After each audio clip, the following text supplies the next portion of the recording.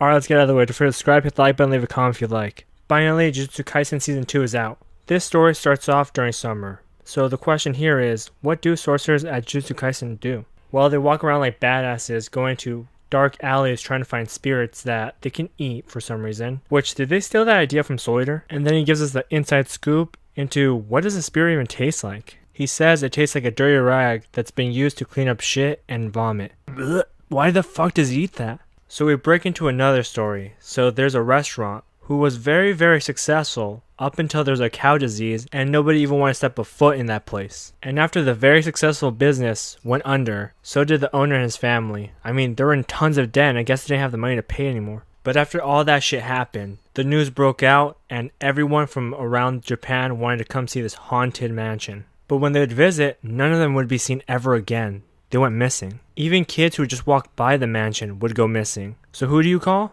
Who's up for the job?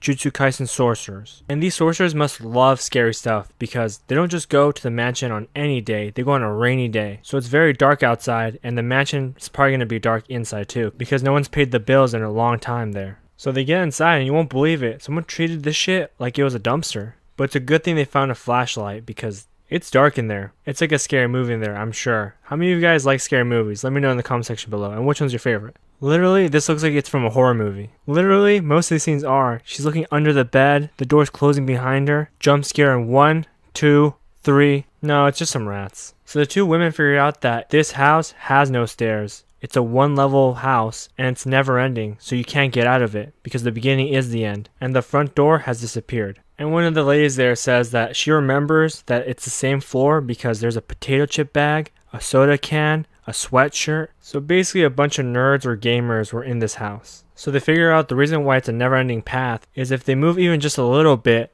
the bag will follow them, and so they'll be trapped in a never-ending loop. But if they tackle it on both directions and both of them start running towards the endings, then it won't be able to comprehend what's going on and it's going to explode. I mean, it's a pretty challenging explanation. That's why I have such a hard time explaining it too. So when the mansion explodes, everyone's boyfriend is laughing at her. So I suppose the series is going to be Gojo's school life. Who his friends are, who his enemies are, the drama, the hard times, everything. And I can't believe these two were friends at some point. This must have been one of the strongest teams at Jujutsu Kaisen High. Even though not all of them get along, they still get along though. So they weren't able to complete the mission, so Gojo gets punished. So he gets punished because they didn't put a veil up, so normal people could just see them destroying everything. And so now Gojo's very upset. Except, damn, did you see that hoop? Who the fuck knew that he's that good at playing basketball? To be fair, it kind of feels forced a little bit because I feel Gojo wouldn't be able to play basketball, but he needs to look very cool for everyone to really like him. And Satoru's philosophy is survival of the weakest.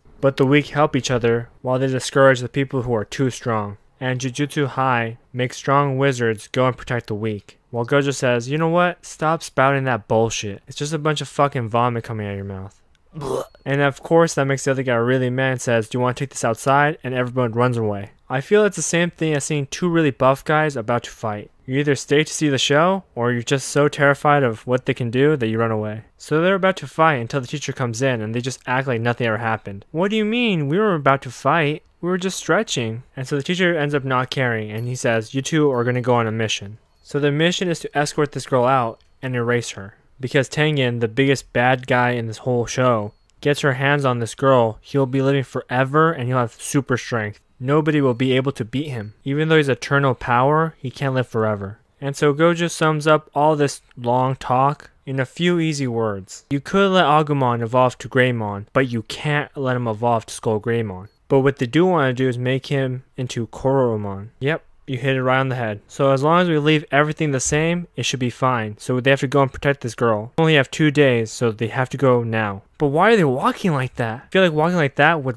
hurt your back, and the other guy looks like a fucking idiot. And then the way that Gojo holds his phone, does he even know how to hold a phone? How many of you guys have never seen a phone like this? Let me know in the comment section below. So Satoru goes inside the building and rings the doorbell to see if the girl's there, and right when he rings it, it explodes. If he wasn't a sorcerer, he'd be dead right now. I also feel that everyone in this town is probably seeing whatever's happening right now, so they're probably gonna get punished later. And so they chuck the girl out the window so Gojo and Satoru cannot get her, and Satoru can just fly super fast and pick her up. But that makes his army man really pissed and says, "Put her down or I'll kill you." And the army man that Gojo's fighting is really interested in him. He wants to see how strong Gojo actually is. And this is just the start of it, because there's gonna be some super buff strong guy coming in to fight them too. So it's going to be 3 against 2, which is illegal, but sometimes you just got to do what you got to do. Also, I don't know why it's labeled episode 25 when this is episode 1 of season 2. I guess they got tired of the main cast from season 1 because in the movie they weren't there, and this season 2 looks like they're not going to be there either. But to be honest with you guys, I didn't even like the main cast from season 1.